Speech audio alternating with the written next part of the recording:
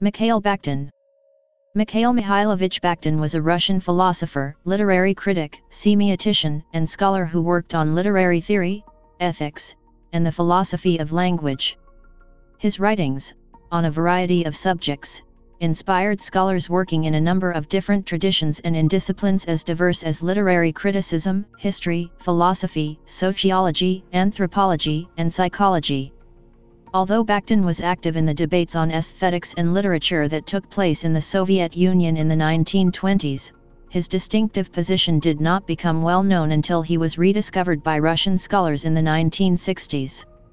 Bakhtin was born in Oryol, Russia, to an old family of the nobility. His father was the manager of a bank and worked in several cities. For this reason Bakhtin spent his early childhood years in Oryol, in Vilnius, and then in Odessa, where in 1913 he joined the historical and philological faculty at the local university. Katerina Clark and Michael Hallquist write, Odessa, like Vilnius, was an appropriate setting for a chapter in the life of a man who was to become the philosopher of heteroglossia and carnival. The same sense of fun and irreverence that gave birth to Babel's Rabelaisian gangster or to the tricks and deceptions of Ostap Bender, the Picaro created by Ilf and Petrov, left its mark on Bakhtin. He later transferred to Petrograd Imperial University to join his brother Nikolai. It is here that Bakhtin was greatly influenced by the classicist F.F. Zelinsky, whose works contain the beginnings of concepts elaborated by Bakhtin. Bakhtin completed his studies in 1918. He then moved to a small city in western Russia, Navel, where he worked as a schoolteacher for 2 years. It was at that time that the first Bakhtin circle formed. The group consisted of intellectuals with varying interests, but all shared a love for the discussion of literary, religious, and political topics. Included in this group were Valentin Voloshinov and, eventually, P.N. Medvedev, who joined the group later in Vitebsk. Vitebsk was a cultural center of the region, the perfect place for Bakhtin and other intellectuals' lectures, debates and concerts. German philosophy was the topic talked about most frequently and, from this point forward, Bakhtin considered himself more a philosopher than a literary scholar. It was in Navel, also, that Bakhtin worked tirelessly on a large work concerning moral philosophy that was never published in its entirety. However, in 1919, a short section of this work was published and given the title Art and Responsibility. This piece constitutes Bakhtin's first published work. Bakhtin relocated to Vitebsk in 1920. It was here, in 1921, that Bakhtin married Elena Alexandrovna Okholovich. Later, in 1923, Bakhtin was diagnosed with osteomyelitis, a bone disease that ultimately led to the amputation of his leg in 1938. This illness hampered his productivity and rendered him an invalid. In 1924, Bakhtin moved to Leningrad, where he assumed a position at the Historical Institute and provided consulting services for the state publishing house. It is at this time that Bakhtin decided to share his work with the public, but just before on the question of the methodology of aesthetics in written works was to be published, the journal in which it was to appear stopped publication. This work was eventually published 51 years later. The repression and misplacement of his manuscripts was something that would plague Bakhtin throughout his career. In 1929, Problems of Dostoevsky's Art, Bakhtin's first major work, was published. It is here that Bakhtin introduces the concept of dialogism. However, just as this book was introduced, on December 8, 1928, right before Voskresensky's 10th anniversary, Meyer, Bakhtin, and a number of others associated with Voskresensky were apprehended by the Soviet secret police, the OGPU, the leaders being sentenced up to 10 years in labor camps of Solovki, though after an appeal to consider the state of his health his sentence was commuted to exile to Kazakhstan, where he and his wife spent 6 years in Kustana, after which in 1936 they moved to Saransk, where he taught at the Mordovayan Pedagogical Institute. During the 6 years he spent working as a bookkeeper in the town of Kustana he wrote several important essays, including Discourse in the Novel. In 1936, living in Saransk, he became an obscure figure in a provincial college, dropping out of view and teaching only occasionally. In 1937, Bakhtin moved to Kumry, a town located 100 kilometers from Moscow. Here, Bakhtin completed work on a book concerning the 18th-century German novel which was subsequently accepted by the Sovietsky Pisatel publishing house.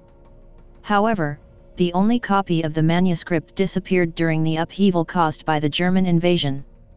After the amputation of his leg in 1938, Bakhtin's health improved and he became more prolific.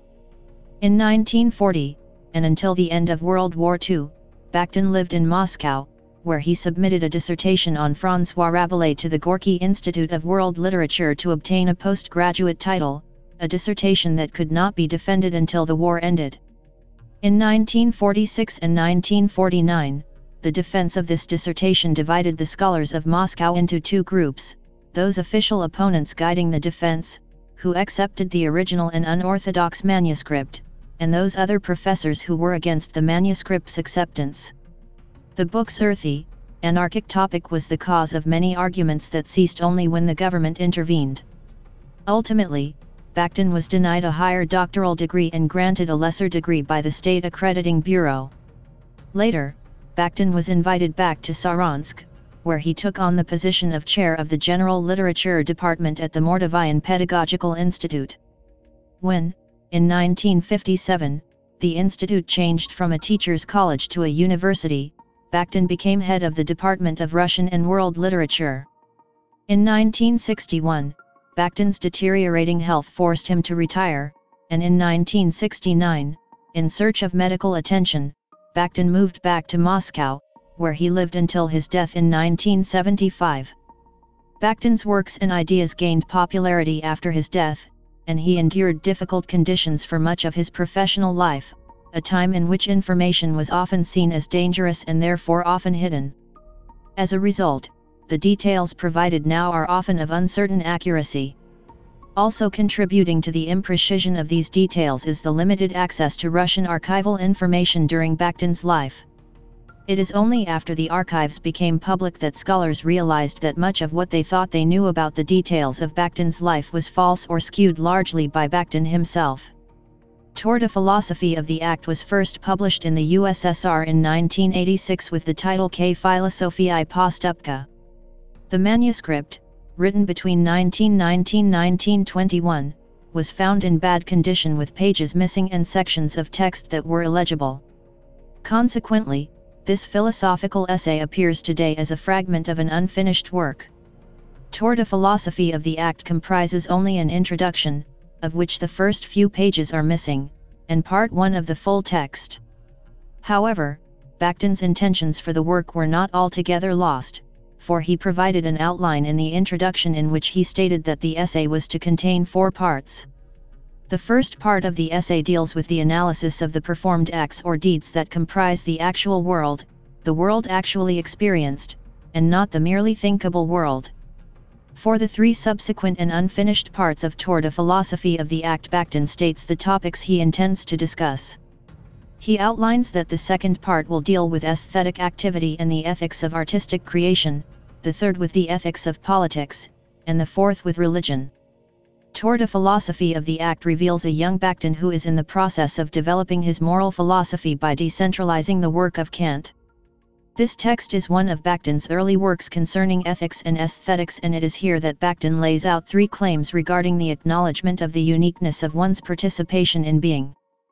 Bakhtin further states, "It is in relation to the whole actual unity that my unique thought arises from my unique place in being." Bakhtin deals with the concept of morality, whereby he attributes the predominating legalistic notion of morality to human moral action. According to Bakhtin, the I cannot maintain neutrality toward moral and ethical demands which manifest themselves as one's voice of consciousness.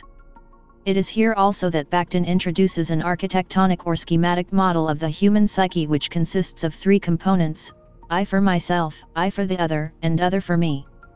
The I for myself is an unreliable source of identity, and Bakhtin argues that it is the I for the other through which human beings develop a sense of identity because it serves as an amalgamation of the way in which others view me. Conversely, other for me describes the way in which others incorporate my perceptions of them into their own identities.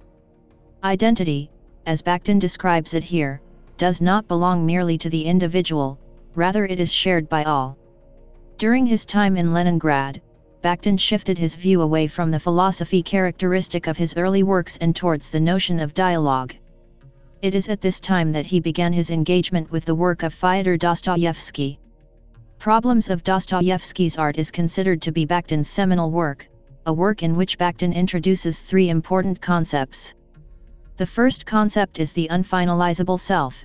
Individual people cannot be finalized, completely understood, known, or labeled.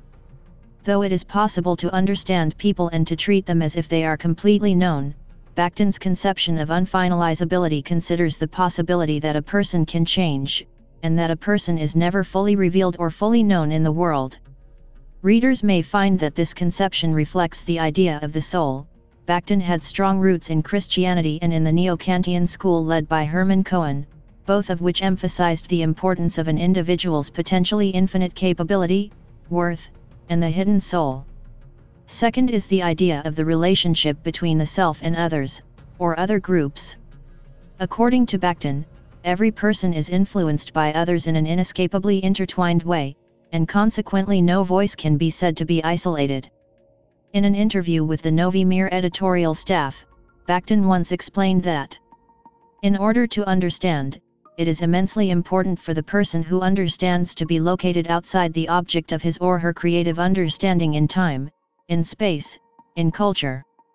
For one cannot even really see one's own exterior and comprehend it as a whole, and no mirrors or photographs can help.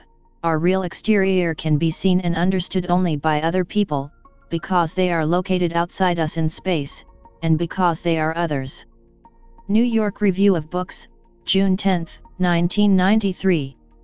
As such, Bakhtin's philosophy greatly respected the influences of others on the self, not merely in terms of how a person comes to be, but also in how a person thinks and how a person sees him or herself truthfully.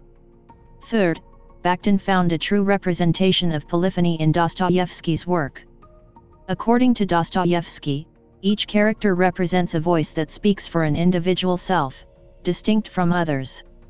This idea of polyphony is related to the concepts of unfinalizability and self and others, since it is the unfinalizability of individuals that creates true polyphony. Bakhtin briefly outlined the polyphonic concept of truth. He criticized the assumption that, if two people disagree, at least one of them must be in error. He challenged philosophers for whom plurality of minds is accidental and superfluous. For Bakhtin, truth is not a statement, a sentence, or a phrase. Instead, understanding is a number of mutually addressed, albeit contradictory and logically inconsistent, statements. Understanding needs a multitude of carrying voices. It cannot be held within a single mind, or be expressed by a single mouth. The polyphonic truth requires many simultaneous voices. Bakhtin does not mean to say that many voices carry partial truths that complement each other. A number of different voices do not make the truth if simply averaged or synthesized. Rather, it is the fact of mutual addressivity, of engagement, and of commitment to the context of a real-life event, that distinguishes understanding from misunderstanding. After Bakhtin's Problems of Dostoevsky's Art was translated into English and published in the West, a chapter on the concept of carnival was added to the book, which was published with the slightly different title, Problems of Dostoevsky's Poetics. According to Bakhtin, carnival is the context in which distinct individual voices are heard, flourish and interact together. The carnival creates the threshold situations where regular conventions are broken or reversed and genuine dialogue becomes possible. The notion of a carnival was Bakhtin's way of describing Dostoevsky's polyphonic style. Each individual character is strongly defined, and at the same time the reader witnesses the critical influence of each character upon the other. That is to say, the voices of others are heard by each individual, and each inescapably shapes the character of the other. During World War II, Bakhtin submitted a dissertation on the French Renaissance writer François Rabelais, which was not defended until some years later. The controversial ideas discussed within the work caused much disagreement, and it was consequently decided that Bakhtin be denied his higher doctorate. Thus, due to its content, Rabelais and folk culture of the Middle Ages and Renaissance was not published until 1965, at which time it was given the title Rabelais and His World. In Rabelais and His World, a classic of Renaissance studies, Bakhtin concerns himself with the openness of Gargantua and Pantagruel. However, the book itself also serves as an example of such openness. Throughout the text, Bakhtin attempts two things. He seeks to recover sections of Gargantua and Pantagruel that, in the past, were either ignored or suppressed, and conducts an analysis of the Renaissance social system in order to discover the balance between language that was permitted and language that was not. It is by means of this analysis that Bakhtin pinpoints two important subtexts. The first is Carnival, which Bakhtin describes as a social institution, and the second is grotesque realism, which is defined as a literary mode. Thus, in Rabelais and His World, Bakhtin studies the interaction between the social and the literary, as well as the meaning of the body and the material bodily lower stratum. In his chapter on the history of laughter, Bakhtin advances the notion of its therapeutic and liberating force, arguing that laughing truth, degraded power. The dialogic imagination is a compilation of 4 essays concerning language and the essay, epic and novel, from the prehistory of novelistic discourse, forms of time and of the chronotope in the novel, and discourse in the novel. It is through the essays contained within the dialogic imagination that Bakhtin introduces the concepts of heteroglossia, dialogism, and chronotope, making a significant contribution to the realm of literary scholarship. Bakhtin explains the generation of meaning through the primacy of context over text, the hybrid nature of language, and the relation between utterances. Heteroglossia is the base condition governing the operation of meaning in any utterance. To make an utterance means to appropriate the words of others and populate them with one's own intention.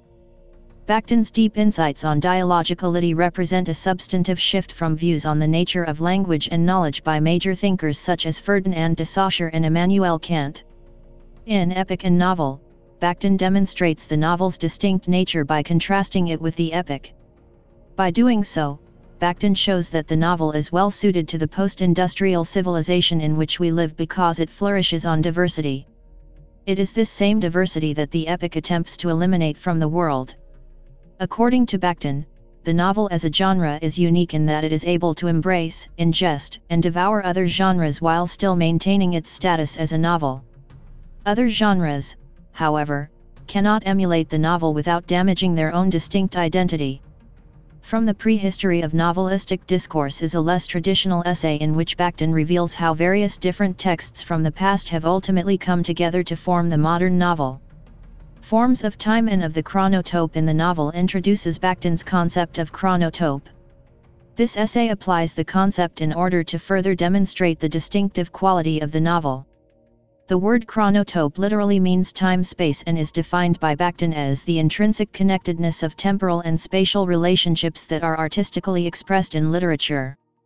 For the purpose of his writing, an author must create entire worlds and, in doing so, is forced to make use of the organizing categories of the real world in which he lives.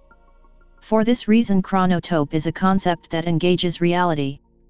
The final essay, Discourse in the Novel, is one of Bakhtin's most complete statements concerning his philosophy of language. It is here that Bakhtin provides a model for a history of discourse and introduces the concept of heteroglossia. The term heteroglossia refers to the qualities of a language that are extralinguistic, but common to all languages. These include qualities such as perspective, evaluation, and ideological positioning. In this way, most languages are incapable of neutrality, for every word is inextricably bound to the context in which it exists. In speech genres and other late essays, Bakhtin moves away from the novel and concerns himself with the problems of method and the nature of culture.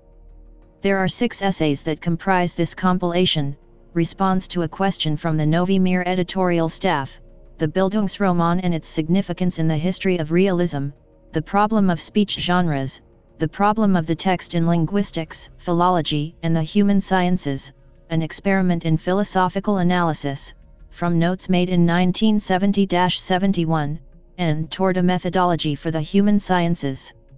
Response to a question from the Novi Mir editorial staff is a transcript of comments made by Bakhtin to a reporter from a monthly journal called Novi Mir that was widely read by Soviet intellectuals. The transcript expresses Bakhtin's opinion of literary scholarship, whereby he highlights some of its shortcomings and makes suggestions for improvement. The Bildungsroman and its significance in the history of realism is a fragment from one of Bakhtin's lost books. The publishing house to which Bakhtin had submitted the full manuscript was blown up during the German invasion, and Bakhtin was in possession of only the prospectus. However, due to a shortage of paper, Bakhtin began using this remaining section to roll cigarettes. So only a portion of the opening section remains. This remaining section deals primarily with Goethe. The problem of speech genres deals with the difference between Saussurian linguistics and language as a living dialogue. In a relatively short space, this essay takes up a topic about which Bakhtin had planned to write a book, making the essay a rather dense and complex read. It is here that Bakhtin distinguishes between literary and everyday language. According to Bakhtin, genres exist not merely in language, but rather in communication. In dealing with genres, Bakhtin indicates that they have been studied only within the realm of rhetoric and literature, but each discipline draws largely on genres that exist outside both rhetoric and literature.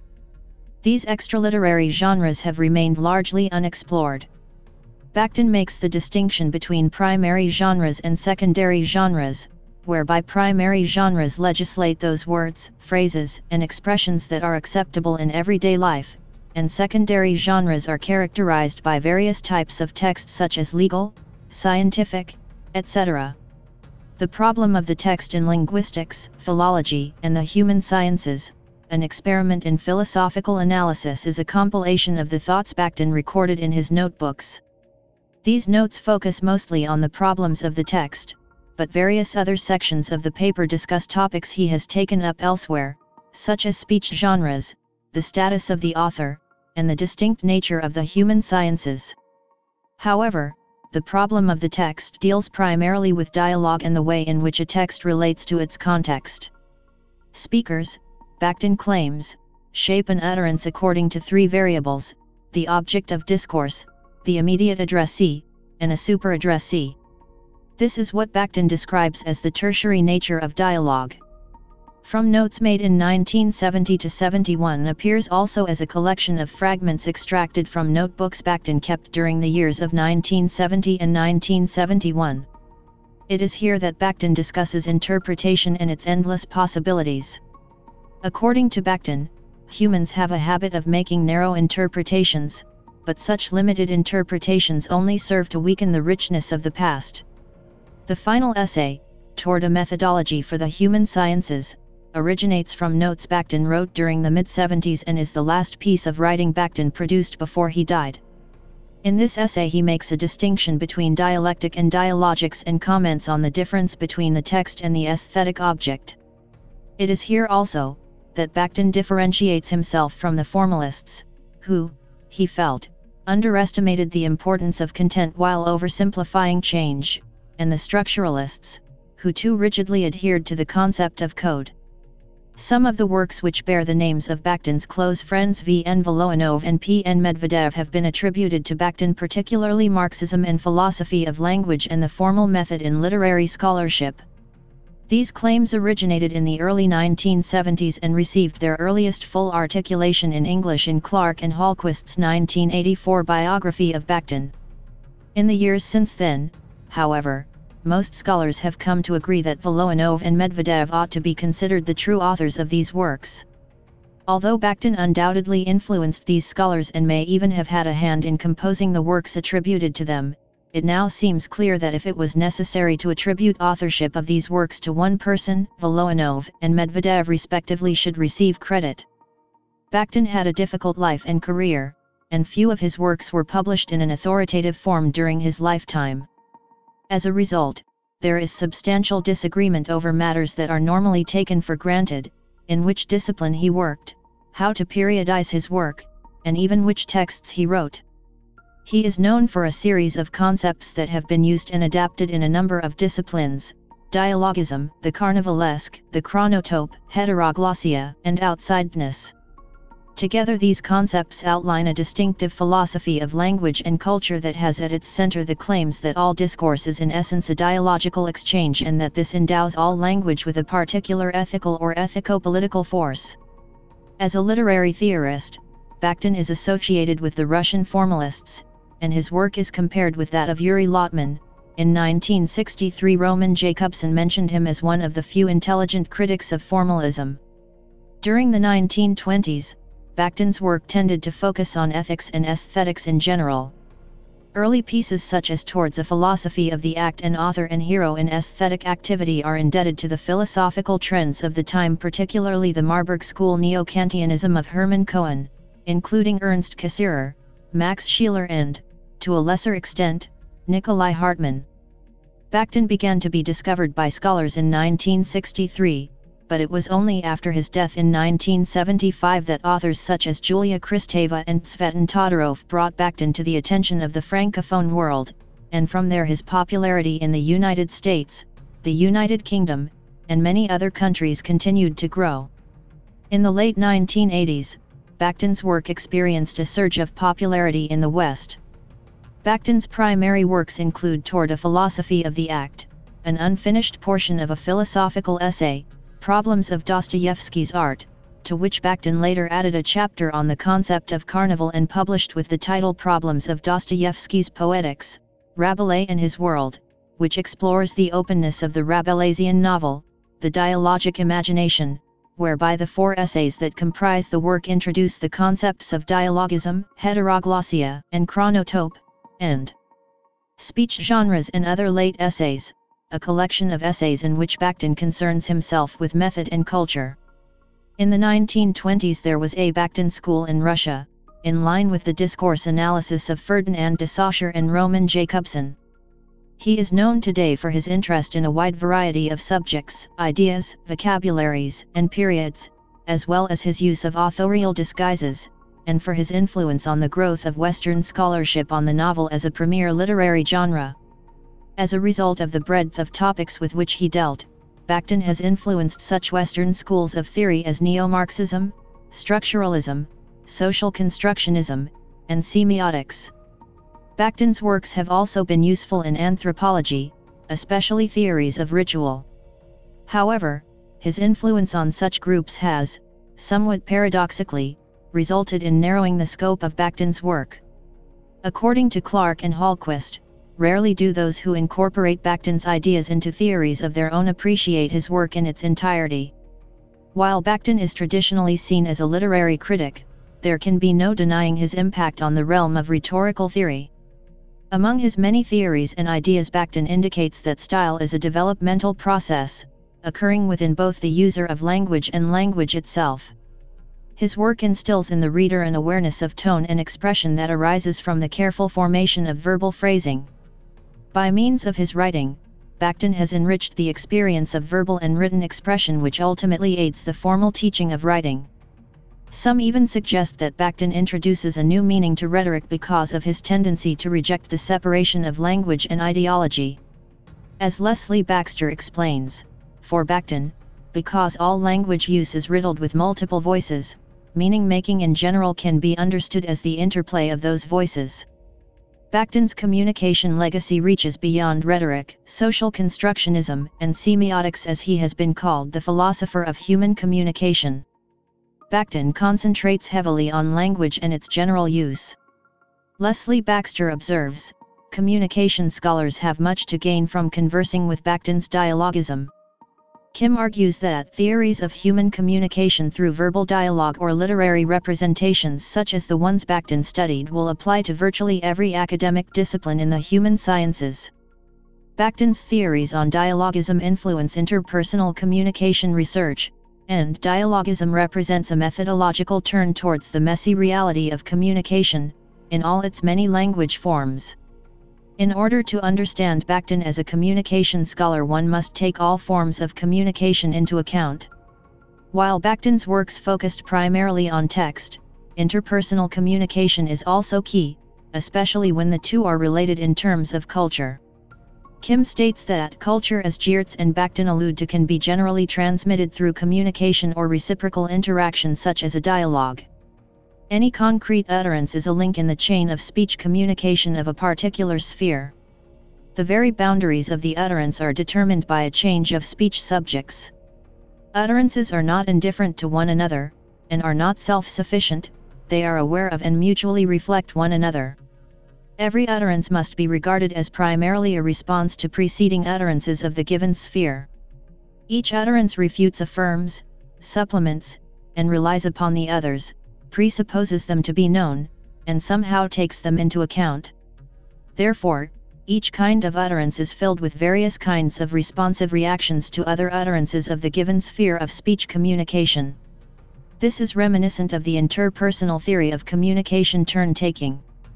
This means that every utterance is related to another utterance, true to turn-taking, in which the conversational norms are followed in order for a conversation to have a cohesive flow in which individuals respond to one another.